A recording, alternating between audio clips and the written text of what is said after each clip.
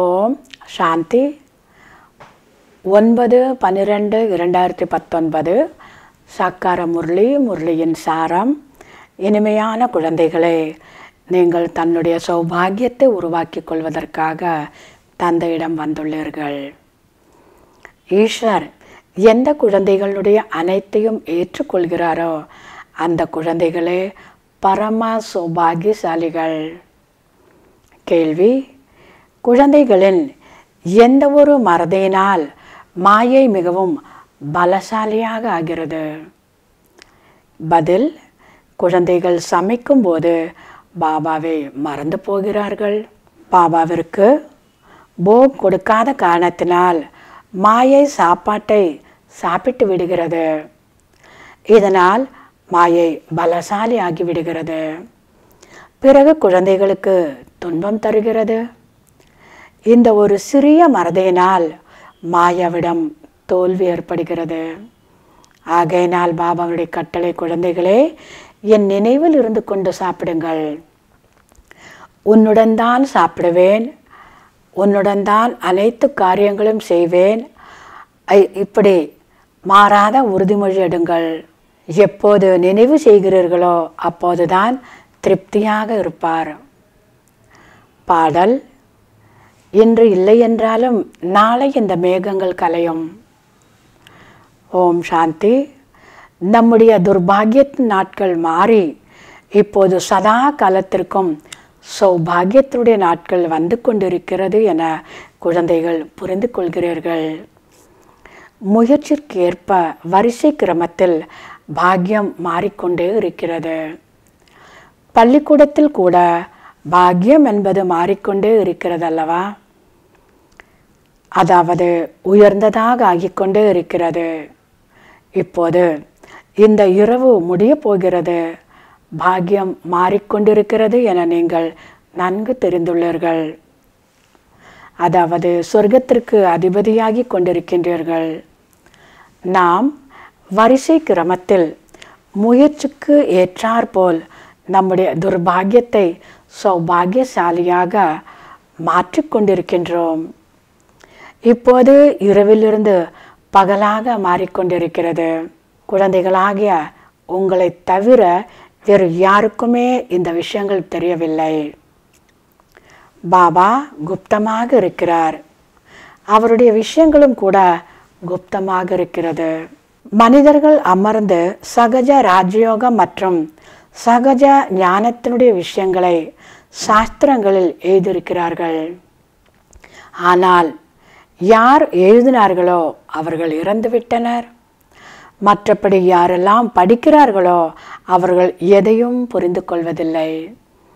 ஏனென்றால் முட்டாளாக இருக்கிறார்கள். எவ்வளவு வித்தியாசம் இருக்கிறது!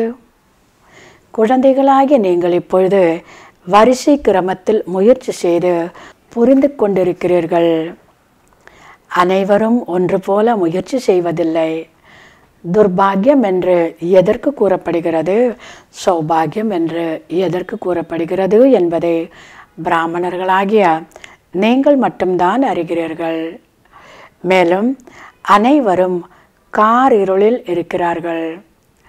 அவர்களுக்கு புரிய வைத்து எழுப்ப வேண்டும். சூரிய வம்சத்தினருக்கு சௌபாகியசாலி என கூறப்படுகிறது. அவர்களே 14 கலைகளில் நிரம்பியவர்கள். நாம் பாபாவிடமிருந்து சொர்க்கத்திற்காக சௌபாகியத்தை உருவாக்கி கொண்டிருக்கிறோம். அந்த தந்தையே சொர்க்கத்தை படைக்கக்கூடியவர். சொர்க்கத்தை படைக்கக்கூடிய அந்த தந்தையின் மூலமாக சௌபாகியத்தை குழந்தைகள் இப்போது உருவாக்கி கொண்டிருக்கிறீர்கள். நல்லது. தாரணைக்கான முக்கிய சாரம்: முதலாவதாக ஸ்ரீமத்தை குறித்து கொண்டு முயற்சி செய்ய வேண்டும். ஸ்ரீமத்தை கவனத்தில் வைத்து கொண்டு முயற்சி செய்ய வேண்டும். பாபா என்ன கர்மம் செய்து கற்பித்தாரோ அதைத்தான் செய்ய வேண்டும். விசார சாகர மதனம் செய்து ஞானத்தின் கருத்துக்களை தேர்ந்தெடுக்க வேண்டும். இரண்டாவதாக நாம் பாபாவின் நினைவிலிருந்து தான் சாப்பிடுவோம் என்று தனக்குத்தானே உறுதி எடுக்க வேண்டும். உன்னுடன் தான் அமர்வேன், உன்னுடன் தான் சாப்பிடுவேன். இந்த உறுதிமொழியை உறுதியாக கடைபிடிக்க வேண்டும். வரதானம்: தனது சுப சிந்தனையின் சக்தியின் மூலம் ஆத்மாக்களை கவலைகளிலிருந்து விடுவிக்கக்கூடிய சுப சிந்தனையின் மணியாகுக. விளக்கம்: இன்றைய உலகத்தில் அனைத்து ஆத்மாக்களும் கவலையில் மூழ்கியிருக்கிறார்கள். அந்த கவலையில் மூழ்குள்ளவர்களுக்கு சுப சிந்தனையாளரான நீங்கள் தனது சுப சிந்தனையினுடைய சக்தியின் மூலம் மாற்றம் செய்ய முடியும். எவ்வாறு சூரியனின் கதிர்கள் வெகு தூரம் வரை இருளை நீக்குகிறதோ அவ்வாறே சுப சிந்தனையாளரான உங்களுடைய சுத்தமான எண்ணங்களுடைய ஜொலிப்பாகப்பட்டது மற்றும் கதிர்கள், உங்களுடைய சுத்தமான எண்ணங்களுடைய ஜொலிப்பு மற்றும் கதிர்கள் உலகத்தில் நாலா பக்கமும் பரவிக்கொண்டிருக்கிறது.